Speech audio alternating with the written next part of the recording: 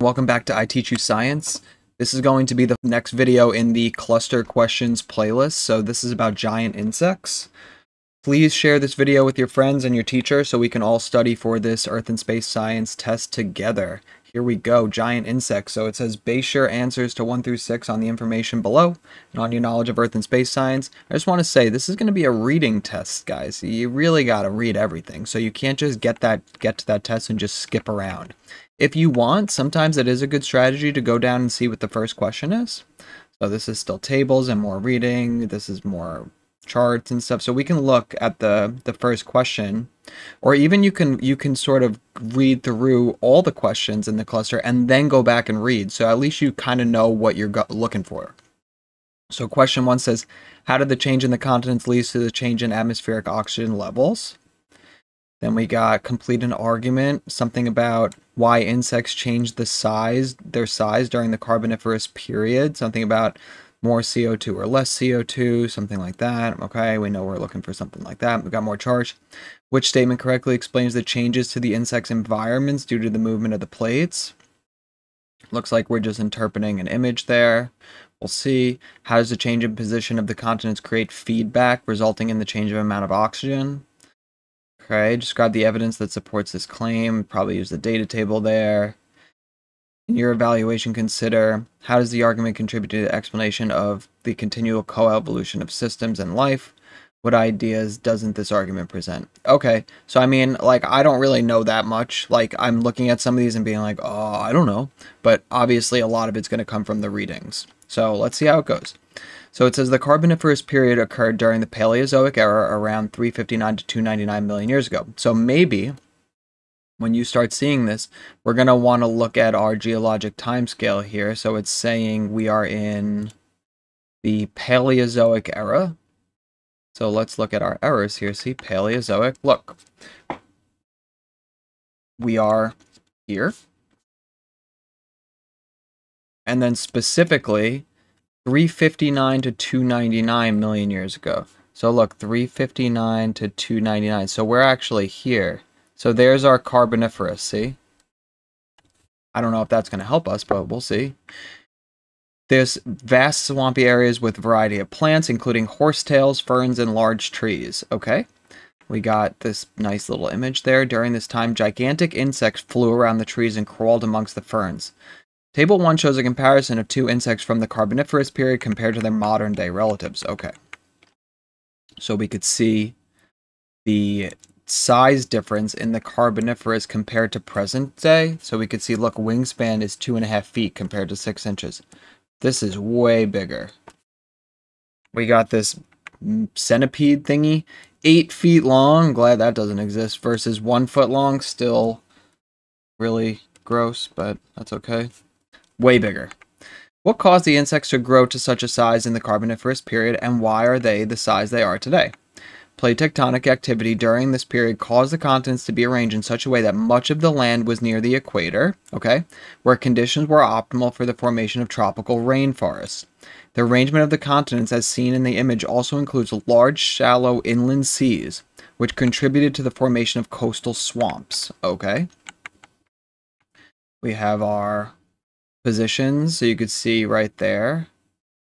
The amount of oxygen also changed during this time. So let's see. So we could see, look, we're in this time period, right? The Carboniferous. So you could see there's an percent oxygen in the atmosphere is very high. So we could say, like, just write little notes, high percent oxygen in this time. Okay. How did the change in the continents lead to the change in the atmospheric oxygen levels? Select the row that accurately describes the steps that led to the change. So, why would there be more oxygen? Well, it seems like it's being near tropical rainforest. So it says, if the land was near the equator, there's more optimal formation tropical rainforest. If you have more plants, more oxygen is going to be produced. So if the plants are thriving, the oxygen level is going to go up. The reason that the plants are thriving, right, is because there's more rainforest. And the reason there's more rainforest is because of the temperature, And the reason the temperature is so hot is because the continents are near the equator. So that is the mindset you have to go, okay, continents near the equator, high temperature, rainforest forms, that's more plants, so more oxygen. So there's your loop, right? And that's going to generate big creatures, probably. But let's see. Select the row that accurately describes this. Okay. The amount of plant life declined due to the movement of the continents. Automatically wrong. The movement of the continents created conditions for an abundance of plant life. Yes, the plants took in CO2 from the air and released oxygen, increasing the overall amount of oxygen in the atmosphere. That is right. As the continents moved, limestone was exposed to weathering, creating a large area of carbon capture. It didn't say anything about that. So that's out. Movement of the continents caused an abundance of plant life. Yes. The plants took in oxygen. No, plants don't take in oxygen. They take in carbon dioxide. So there you go. Row 2. Row B. That. If you can read, you could definitely get this. But you did have to know about the plants, right? But it says releasing carbon dioxide, so you could have eliminated that. I would say this is a 2 out of 10 in difficulty. That's pretty easy. Insects rely on a network of tiny tubes called trachea to deliver oxygen directly to their tissues. These tracheae diffuse oxygen from the atmosphere into the insect's body, so they're taking the oxygen into the body. The larger the insect, the more challenging it is for the oxygen to reach deep tissues efficiently. Okay, so we're saying now bigger equals harder to take in oxygen. Okay. Insects undergo the process of cellular respiration to produce their energy. Cellular respiration occurs in the mitochondria of cells where glucose and oxygen are used to produce CO2 and ATP, the primary energy source. Complete this argument by selecting the appropriate word or phrase. So this is biology. I'm surprised that this is considered Earth and space science, but we'll see. During the Carboniferous period, the blank in the atmosphere allowed the insects to increase the intake of blank through their skin. Okay, so it's going to be something to do with oxygen. Yeah, so we're going 3. First of all, like, that's the only one that says there's increasing oxygen in the Carboniferous period. This is so easy because the rest of them are wrong. We know the answer is 3, but we'll keep going. Allow the insects to increase the intake of oxygen through their skin. This increased the rate of metabolism, which allowed the insects to produce more energy, and therefore insects were able to increase in size. Done. That was so easy. This is a 1 out of 10. Row 3. Okay. Great. Earth's tectonic plates are constantly moving at a rate of 0.6 inches per year. This shows the change in positions of the continent over a period of 55 million years. Okay. So we got late Carboniferous here, late Permian there. 306 million years ago, 255 million years ago. So we could see we're going that way. This is more recent. Which statement correctly explains the changes to the insect's environments due to the movement of the plates? So let's sort of see what changed here a little bit. So this is a sea, and then it turned into an ocean. This North China kind of moved up. This whole area with the mountains moved north. Okay, let's just see what they say. The swampy coastline decreased because the amount of shallow coastal seas decreased. So the seas decreased. I mean, there's no more sea there. So technically that might be right. The mountainous regions along the equator increased.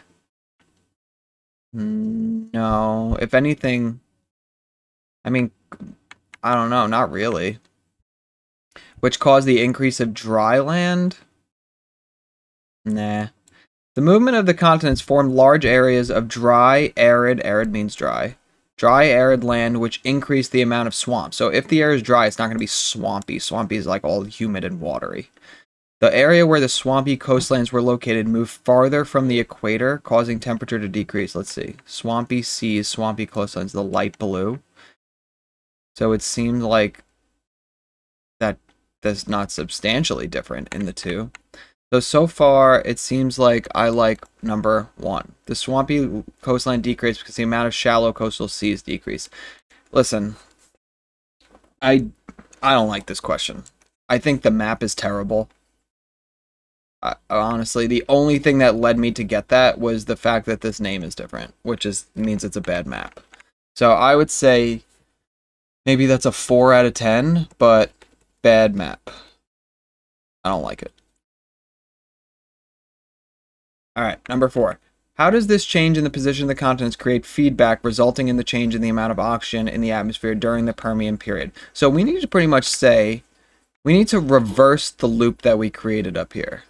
So we don't want there to be lots of oxygen, so we need to get rid of some plants, get rid of some rainforests, decrease the temperature, stuff like that. So let's see if we can deal with that. How does this change the position of the continent create feedback resulting in the change in the amount of oxygen? Okay, so we could say,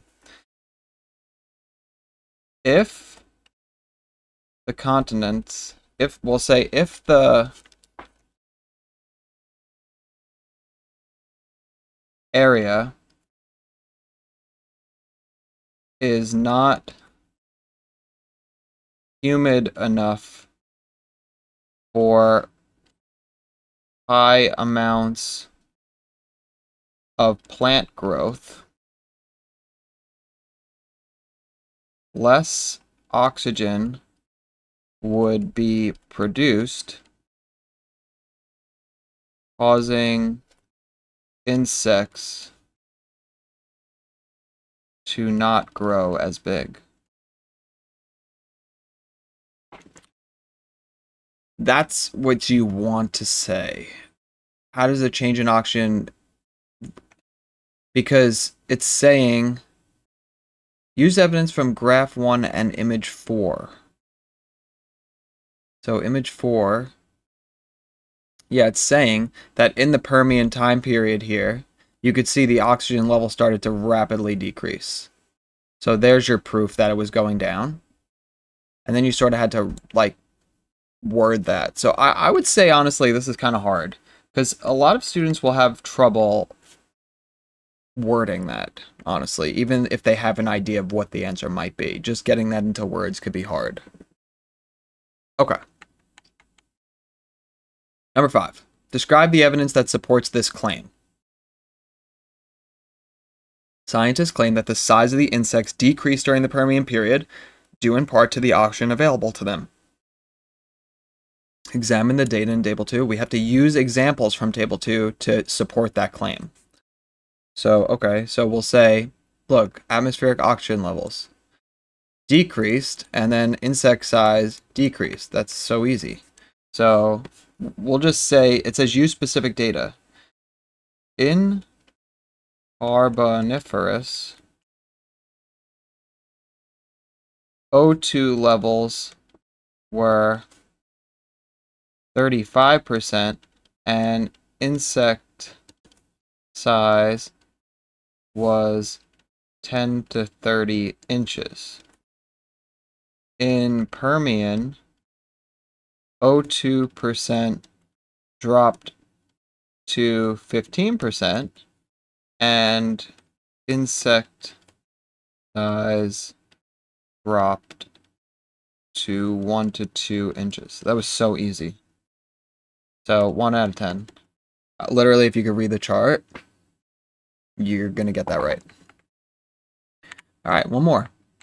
A lot of reading. Let's go down. Okay, we kind of already read this before. I just want to reread it. How does this argument contribute to the explanation of the continual coevolution? Coevolution just means that two different species are changing at the same time. So, for example, in our example, throughout this whole cluster, it was like the more plants there are, the increase in size of the insects. That's coevolution, right? Because the more plants, then the size of the insects was changing based on the amount of plants.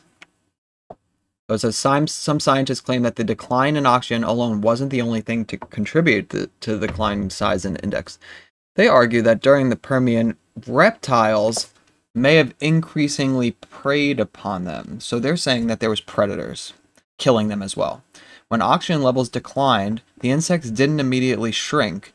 The large insects became sluggish because they couldn't produce the amount of energy they needed. So now they're saying less O2, less like good, I want to say less good big insects. Like the insects couldn't defend themselves because the oxygen level was lower.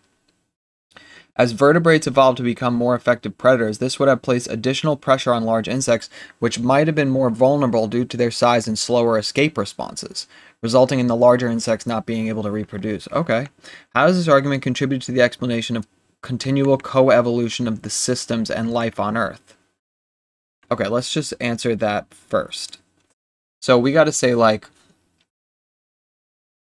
since O2 levels decreased, large insects became slower and sluggish.